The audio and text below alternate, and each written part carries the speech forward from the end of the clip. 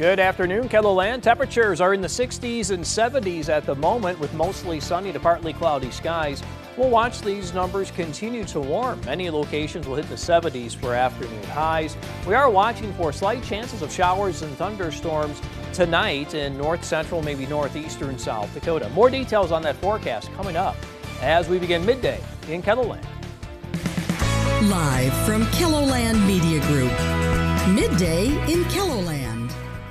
Inmates involved with the South Dakota State Prison incident plead not guilty. And Michael Cohen in the spotlight at former President Donald Trump's trial.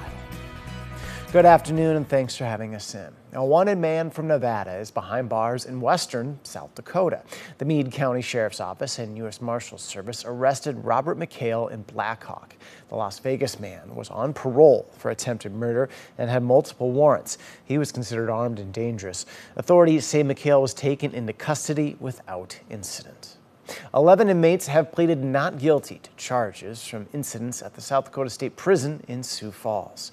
According to the South Dakota Attorney General, the inmates face a combined 18 felony charges that stem from late March incidents. 5 inmates face multiple charges, while the other 6 only face 1 charge. The inmates pleaded not guilty yesterday in Minnehaha Circuit Court.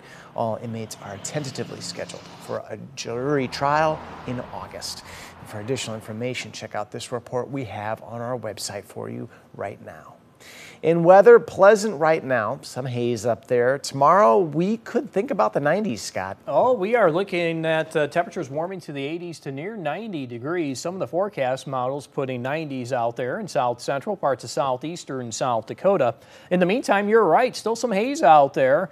We are looking at a warm afternoon. You know, temperatures in the 70s will be a comfortable afternoon. We'll go dry during the day.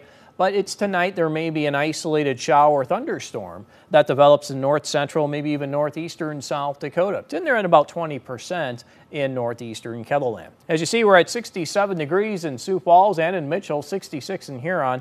We have 62 in Watertown and Brookings, already at 75 in Rapid City.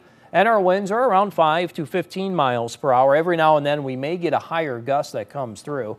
This is Futurecast. Now I mentioned those isolated chances of shower or thunderstorm. You see how those do run through northeastern South Dakota during the overnight hours, and it is about a 20% chance to see something as we do go through the overnight. In the meantime, today, temperatures will make their way to the middle upper 70s. Some areas may even hit the lower 80s today in south central South Dakota.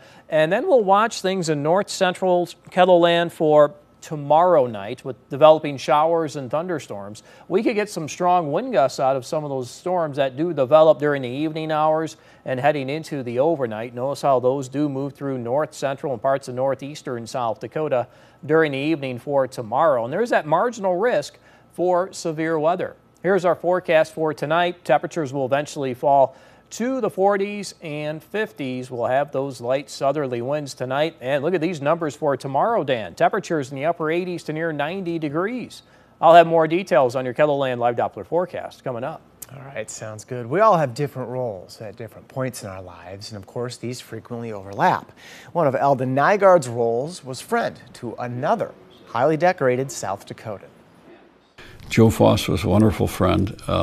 We shared the same birthday, April 17th, quite a few years apart, but we've hunted pheasants together, dined together. I had him speak here at the university when I helped start the leadership program here at USD. Tonight's on KELOLAND at 10 Central takes us to Valiant Vineyards in Vermilion, where we'll learn all about Nygaard's remarkable life so far.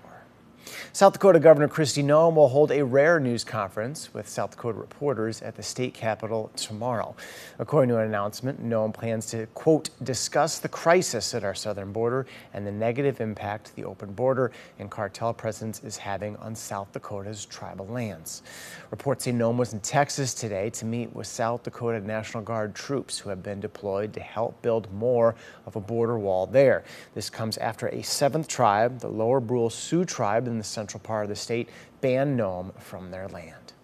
In national developments, testimony resumes today in former President Donald Trump's criminal trial in New York. Bradley Blackburn reports. Michael Cohen is back on the stand today for more cross-examination. The defense grilled Cohen about TV interviews where he suggested he's in a David versus Goliath battle with former President Trump.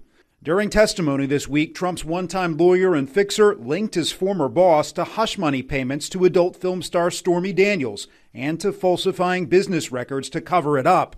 Whether the jury views Michael Cohen as a truth teller or whether they view him as just spinning another one of his lies is probably going to drive this verdict. Trump's defense team and supporters claim Cohen, who was convicted for lying to Congress, will say anything to put Trump behind bars.